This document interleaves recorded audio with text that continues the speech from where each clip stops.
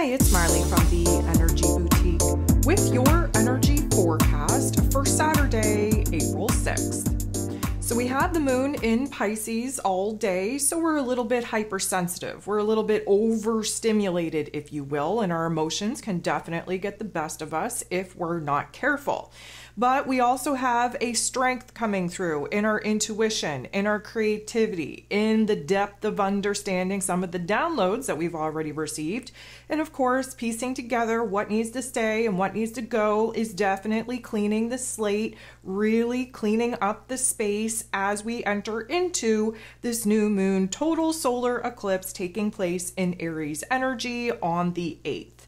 So this Pisces energy is kind of like a cleansing period. It's a purification period. It's a healing and transformative period of our emotions, of our soul, of our spirit in preparation for this major shift in mood and perspective and attitude and identity coming at us with this eclipse energy. So with that being said, there are 11 different aspects taking place here today. 9 of them are going to involve the moon. The moon in Pisces energy going to come up to bump into, team up with Mars. Mars is the god of war, ruling over our physical energy, our drive, our passion, our desires, even our anger. He's in this Pisces energy trying to get emotionally, intuitively, and spiritually in alignment with a new mission, new quest, new purpose. We're aligning with new powers of creativity, of imagination to really get us prepped and prepared for taking action and making moves once Mars actually moves into his rulership in this Aries energy towards the end of the month.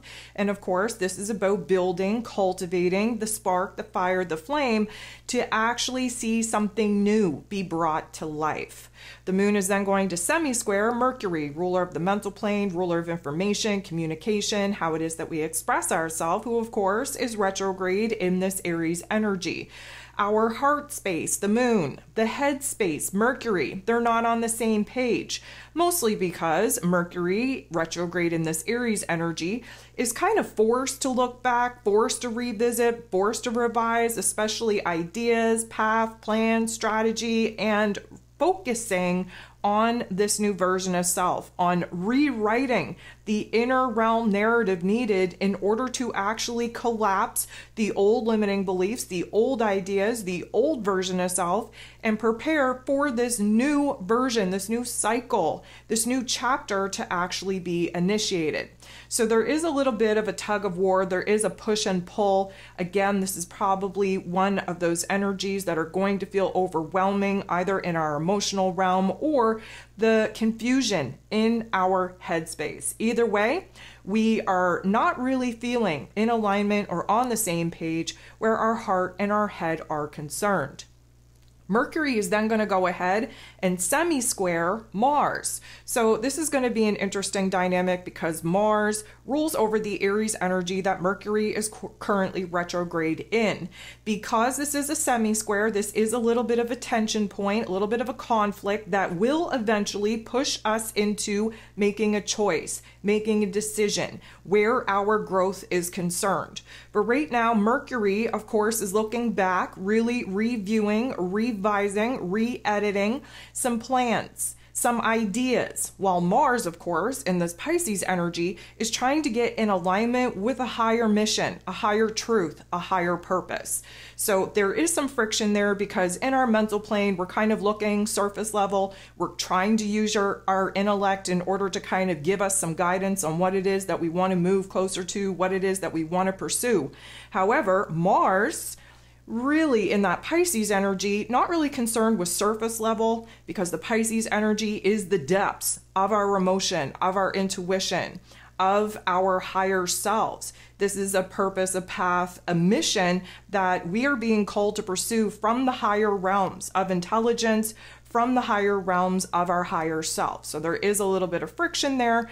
Again, Mercury kind of surface level, Mars definitely doing a deep dive in the depths of our emotions, of our thoughts, of what it is that we're being called to pursue. The moon in Pisces energy going to come up to bump into, team up with Saturn. Saturn is the Lord of karma. He rules over our roles, responsibilities, systems, structures, willpower, discipline. And in this Pisces energy, trying to wrap up a 30-year cycle, especially where old limiting beliefs are concerned, old ideas, old dreams, old visions are concerned. There is a collapsing that needs to happen to particular structures in our physical realms that, of course, we built on the old version of self with those old ideas, those old dreams, that old purpose. And of course, building something better, something stronger in the place of the things that, of course, we're no longer in alignment with. A conjunction is an ending just as much as it is a beginning. And in this particular energy, we may feel a little bit of heaviness, a little bit of a harsh reality check. Now, that is going to change and transform very quickly into something enlightening, into something empowering. But of course, we have to kind of dabble in the darkness before we're going to see that light. The moon is then going to make a very positive interaction with the North Node in Aries energy, really setting us up to think about the future. And again, we're allowing our emotions, our intuition to really guide us on what it is that we feel inspired to pursue, where it is that we feel like we are given an opportunity for growth, for expansion, for bringing new ideas, new creative energy into the physical realm. And right now, we're trying to think about the different options, the different variables that we now have to actually move forward.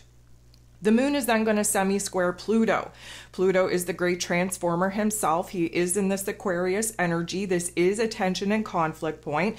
This is going to stir up a lot of heaviness, a lot of paranoia, maybe even a lot of frustration. Again, Pluto, he does take us on a dark, deep dive in our psyche in order to realize where it is that we've been holding on to old memories, old wounds, if you will, old narratives, where it is that we have to flip the script in order for us to feel more in power, more in control than we actually have been feeling.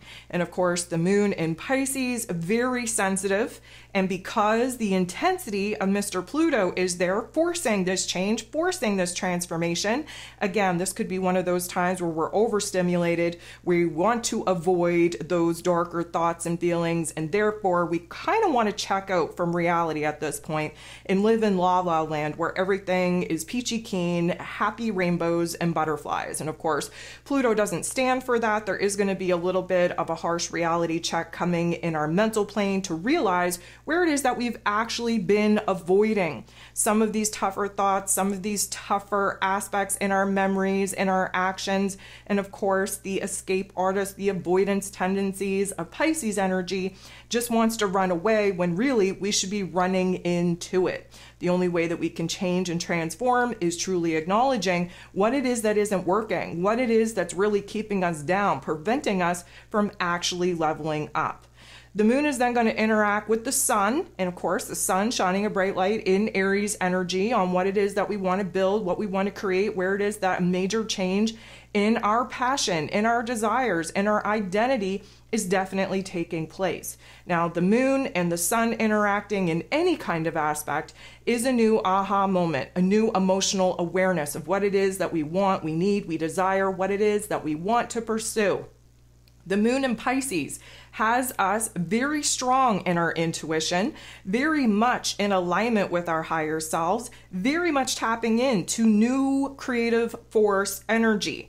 And therefore, the interaction with the sun shining a bright light in this Aries energy is giving us an opportunity to see where it is that we do have the foundation available to us to jump into a new cycle, to really kind of level up, power up into this new identity, this new version of self, and start building towards this new goal, this new dream, this new vision. Now, the moon is going to sextile, beautiful interaction with Jupiter, the planet of growth, expansion, beliefs, abundance, and blessings. Jupiter is in Taurus energy, an earth sign. And water and earth provide a perfect situation, a perfect environment for growth.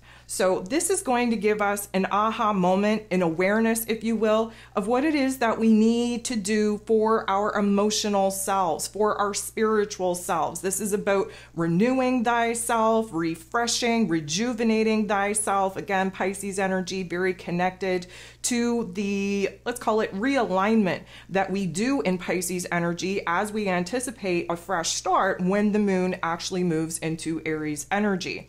And so this is an awareness of where it is that, yeah, we've been dealt some tough cards, but this is also an opportunity for us to grow up, for us to glow up, for us to advance and level up in ways that are going to put us in positions to create new opportunities for happiness, for abundance, for security, for stability, for growth. Venus, the goddess of love, beauty, worth, pleasure, and money, now in this Aries energy, really testing out this new cycle that she just moved into just a couple of days ago. She is going to be sextiling Pluto, the great transformer himself, in this Aquarius energy. So fire energy and Aquarius energy work really well for inspiration, for new ideas, for cultivating a new, let's call it motivation, determination to actually go after what it is that we want. And of course, Venus, being the goddess of love, beauty, worth, pleasure, and money, she's realizing now, especially with this interaction with Pluto, that she has an intense desire. She has new lists of wants, needs, and desires. She's realizing what it is that she's been lacking in her relationship dynamics, in her physical realm, where comfort, pleasure, security is concerned. Maybe it's a financial realization of lack.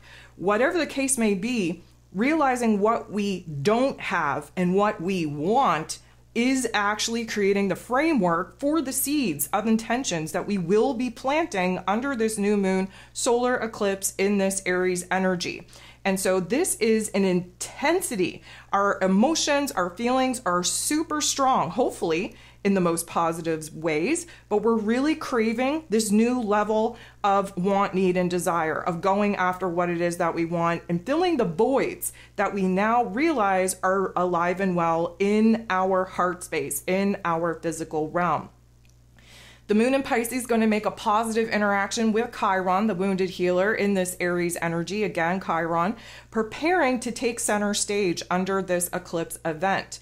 The moon interacting with Chiron in this way is a healing energy. It's a change and transformational energy that is really putting us in the perspective, in the mood, in the attitude to see this new version of self, the potential, the possibilities, now that we've grown, now that we've healed, now that we've actually done some of the work to eliminate a lot of the old programming, a lot of the old conditioning that had us in a pattern, a looping behavior that of course was very limiting on where it is that we could grow, we could heal, we could move forward.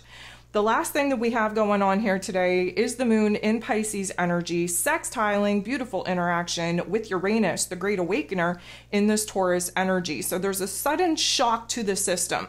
There's a sudden aha moment or epiphany where we do have new ideas on where it is that we could do better, be better, especially when it comes to resting, recovering, and unwinding.